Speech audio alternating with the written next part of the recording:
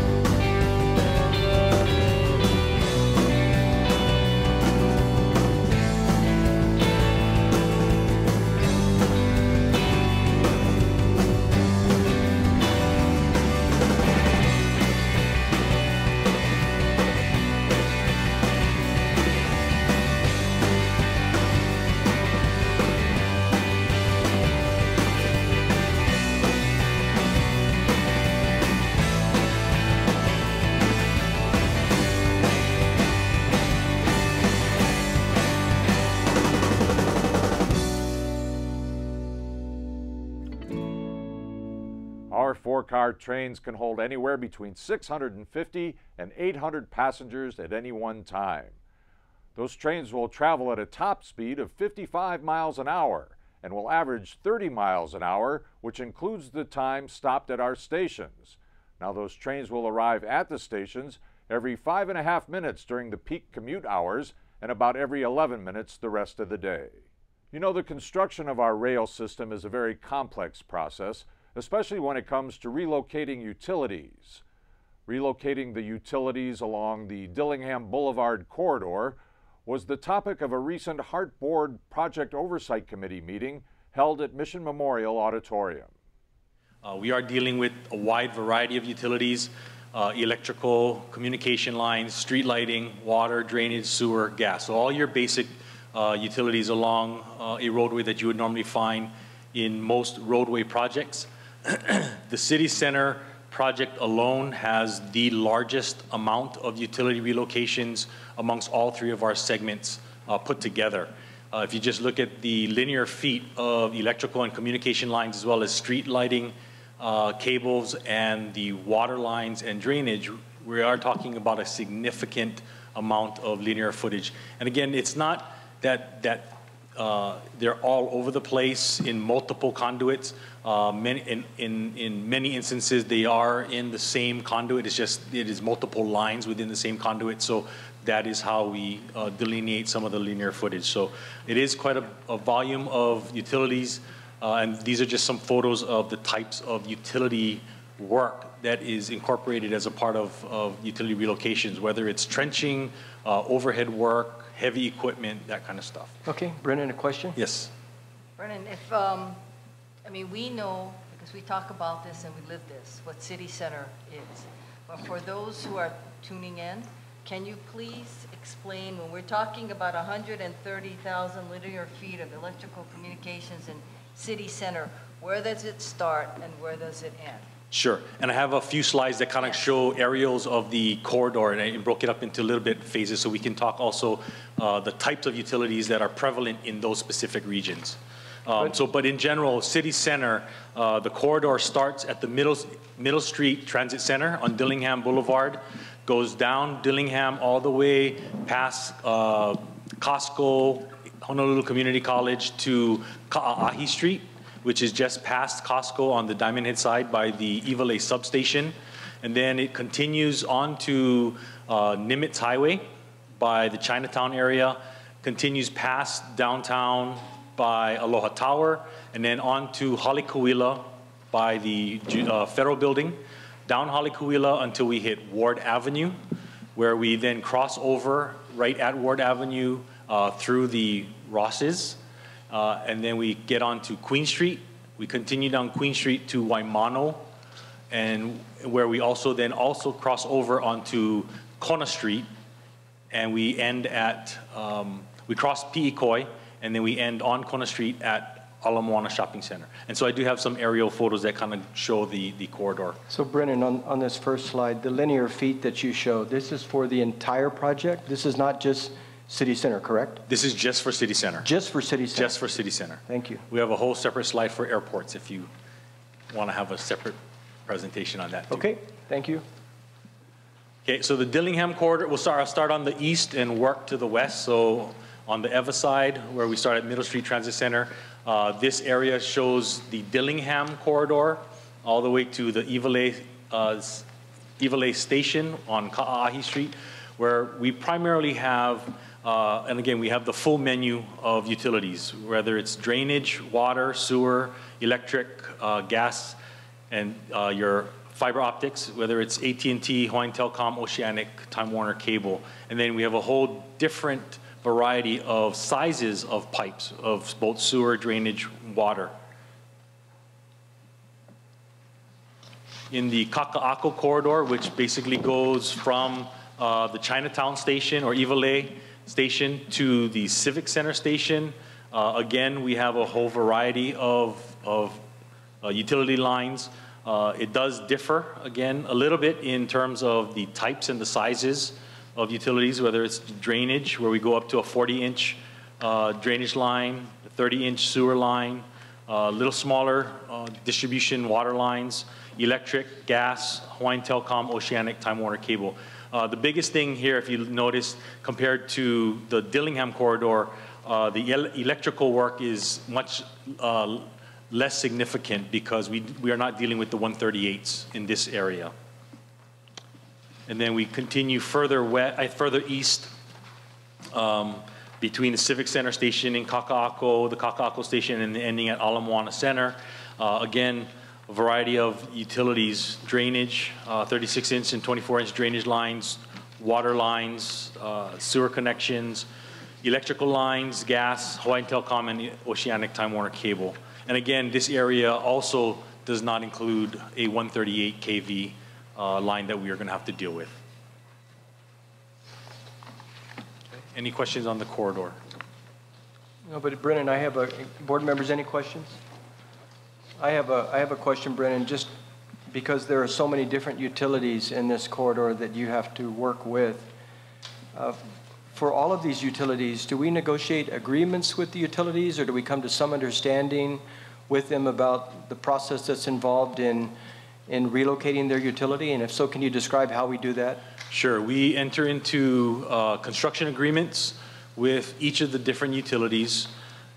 It basically defines who is responsible for what. HART, as a part of those agreements, is responsible to pay for the relocation of each of the respective utilities, whether it's the electrical lines, the drainage lines, water, fiber optics. It also discusses responsibilities in terms of construction. What aspects of the work is to be done by HART's contractors versus what specific work is done by the specific utility itself, because many of them do perform or self-perform their own work because of the proprietary nature of their utility. So there is a lot of coordination between HART, our contractors, and the utilities based on those agreements. And then once we get into construction, that coordination must continue. So Brennan, for example, let's take Hawaiian Electric, because it's the 138 kVs. So if we're going to underground 138 kVs, then to what extent does the, quote, contractor for HART, what would they do in that process? And at what point does the HECO, I guess, personnel or subcontractor, whoever they may hire, does the work? At what point? Do we know? So, and there is two different phases too, right? We're talking about the design phase and the construction phase.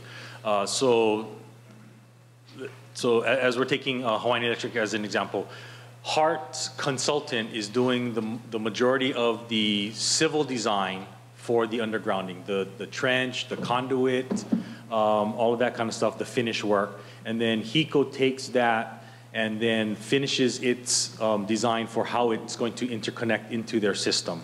And then on top of that, when we get into construction, HART's contractor will be responsible for the major civil work, so digging the trench, putting in the conduits, whatever grouting, some of the connection work, the physical connection work, and then HECO will then come in, pull its cable, make the connections themselves, and then do the energizing, and then HART's contractor will then do whatever finish work that is going to be needed for the final civil grade. Okay, so the next set of slides, and then kind of like an animation, shows you the complexity of what's going to happen throughout the entire project, not just the undergrounding, but I mean, not just the utility relocation work, but also how the utility relocation work starts to coincide with other aspects, including the guideway construction as well. So this is just an example. This is not how it looks everywhere along Dillingham Boulevard, but this is just a representative illustration of what some utilities might look like. You have the 138 power poles, the light poles, the wooden pole on the Aukai side, and then you have the 2 lanes of traffic in both directions with the single turning lane in the middle. And as you can see, there are a couple utilities right in the middle of the road where our column is going to go. So right there, some of that has to, it's very clear that those conflicts, and that's what we call as a conflict, those conflicts have to be moved. But in order to do that, there's a whole bunch of other utilities that are also in the way in order to accommodate some of these larger utilities. So the next slide kind of starts to circle all the different utilities that have to be moved at some period of time from its current location to a new location, and in some instances from its current location to a temporary location and then back to a permanent location. And then that is intended to get to a final configuration where we are clear of utilities below our foundations. The 138 metal poles are gone, and the 138s are undergrounded, and everything is kind of in a little bit more logical setup. So this drawing just kind of shows it's very messy, but that's what we're dealing with.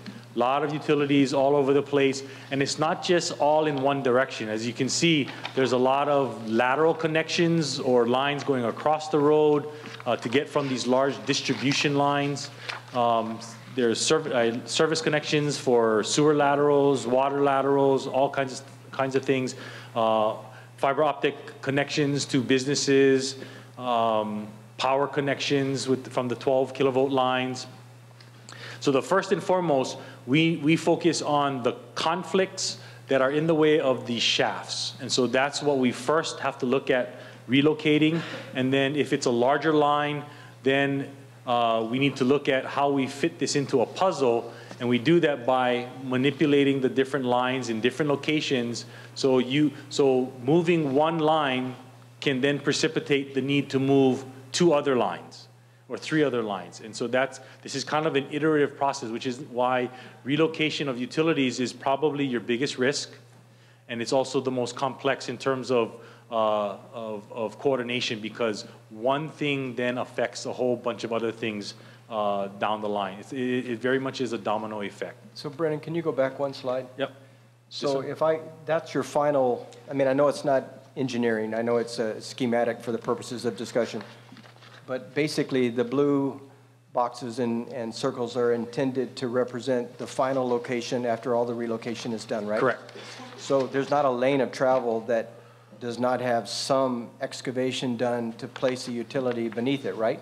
There is basically no lane that will be saved at some point in time. Yeah, so can you explain to the viewers and the people here today how the design build contractor, and I know they dictate the means and methods, but basically how they will do that, and will they be able to keep a portion of this boulevard open for the traveling public?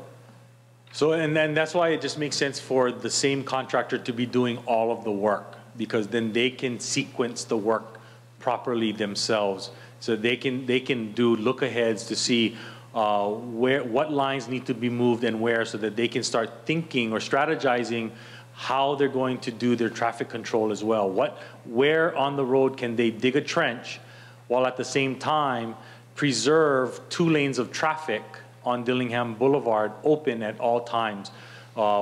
Either 2 lanes going in the townbound direction in the morning, or 2 lanes in the outbound or the EVA-bound direction in the afternoon, as is probably will be required by the Department of Transportation for capacity, corridor capacity to get onto H1, but also at least 1 lane of traffic in each direction during the middle of the day. And so those are some of the requirements that we will be placing on the contractor. Even though we are floating ideas, extreme ideas, of potentially working with the businesses in the corridor in specific regions. So like on Dillingham, we would probably look at an area from Ka'ahi, or the Iwalei substation, to Kokea Street, or maybe to Waikimilo, where we can look at closing down Dillingham Boulevard completely in all directions overnight, from say 8 p.m. to 9 p.m. at night, when most businesses have already closed. HCC stops classes at 9 o'clock, and then let the contractor get in, do what they need to do, hammer out as much as they can unobstructedly, and then reopen 4 or 5 o'clock in the morning. We believe that by allowing our contractor to do that, in that specific stretch, we might be able to reduce the schedule by about 20% in that specific area, which I think would benefit many of the businesses. And we are just focusing in the industrial business areas, not in any residential areas. So this corridor from Waikimilo to Ka'ahi seems to be a very logical area to be able to float this kind of proposal. Okay, so Brennan, when you say that, and I understand that's a decision that HART and the city will make and then dictate to the contractor. Correct. What's the lead time for you working with the businesses and the community to make sure that they understand when and if you're going to have a full shutdown? Starting now. Okay, so we've already started some of that outreach. We've already started floating the idea. We've been meeting with some of the agencies who would be affected by it. We've been meeting with some of the larger businesses, specifically in that corridor, the Costco's, the Zippies, the City Squares, Dillingham Shopping Center, which is Kamehameha Schools, Honolulu Community College, all of those major businesses in that specific area, including Institute for Human Services. Anyone who might be impacted by a closure of that magnitude, we've already started to float the idea, and then as we start to get a little bit more certainty, we would start to work with them on specifics. And because part of our outreach is to understand what is their business operations, when do they have deliveries, what roads do they typically have deliveries, what types of trucks do they bring, that kind of thing. So it's an educational process for us first, and then we can work with them on what some of the specifics would end up being. Okay, thank you. That Dillingham Boulevard corridor construction will of course happen well in the future, but right now there's plenty of progress on the construction going on the west side. Let's take a look at that.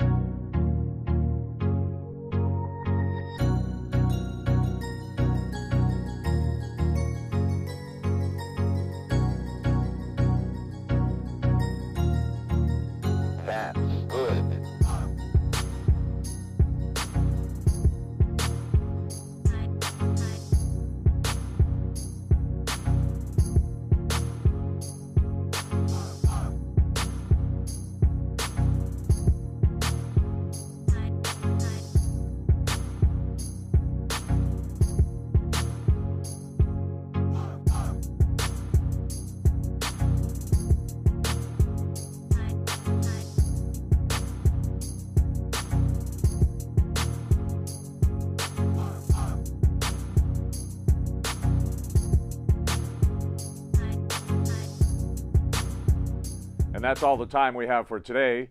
On behalf of all of us on the project team, mahalo for joining us today. And we'll see you again next time for another edition of Honolulu on the Move.